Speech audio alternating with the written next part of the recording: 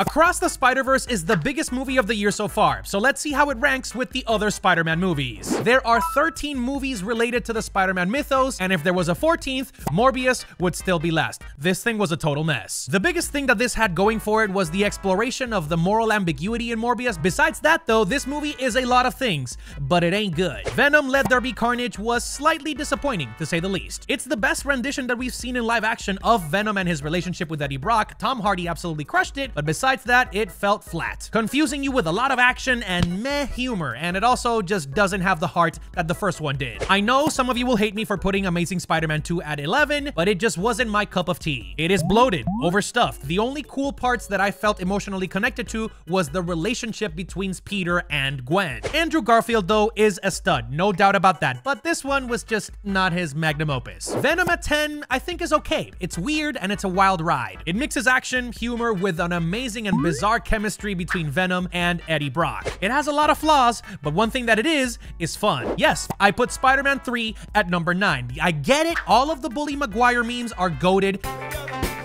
But again, it's messy and overstuffed. It tries to do too much, and it doesn't do anything particularly super well. Except the Peter symbiote transformation scene, that is goated, and of course, we have the soundtrack. Far From Home is one of those movies that tries to be a fun and heartfelt adventure, but it didn't truthfully resonate with me on a deep level. It felt like a great Spider-Man adventure with some consequences at the end, but it didn't feel like a step into the greater world of Spider-Man. I don't know, maybe I'm a dumbass, it's still staying at number 8. The Amazing Spider-Man was a solid reboot, and I will take that to my grave. The biggest strength is Andrew Garfield's performance as Peter, his relationship with Gwen, and of course, the moral arguments that the Lizard has to make. It's got a dark and more serious tone, which also fits perfectly into the Spider-Man mythos. I don't care what anybody else says. And the action was pretty cool. It could have been higher up the list. Homecoming was a great, true introduction to the MCU version of Spider-Man. It reintroduces the classic origin story in what a kid would feel like in modern times becoming a superhero. There's humor,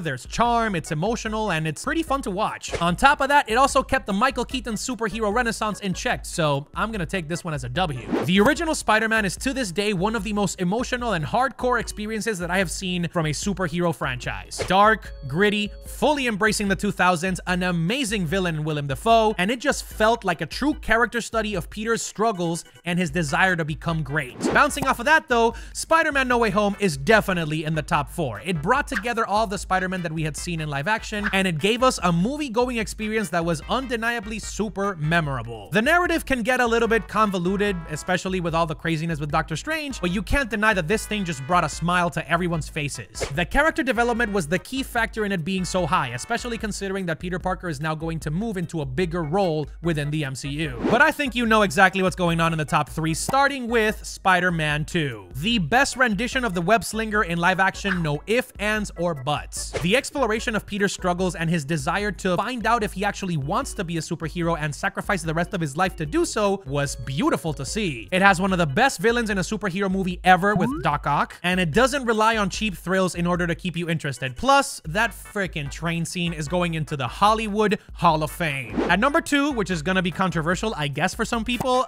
Into the Spider-Verse. Up until a couple of days ago, this was firmly in my top 2 for the best animated movies, not including anime, in movie history. The unique animation style, which had a huge effect on everything in pop culture when it comes to animation, the vibrant colors, the style, it was visually stunning and innovative in almost every technical level. When it came to the characters, the themes, and the tones, they were all well-defined and strong all the way through. This thing is a masterpiece. But what do you get when you have a masterpiece and then you crank every technical level up 10,000? That is what you get with Across the Spider-Verse. This film builds on everything that made Into the Spider-Verse great, and it elaborates even more, expanding the storyline, the cast of characters, their relationships with each other, and identifying the consequences that come with being Spider-Man on a multiversal scale. An instant classic, one of the best superhero movies we've ever seen, and in my opinion, the best Spider-Man movie ever. I'll be waiting in the comments. Let me know which one is your favorite.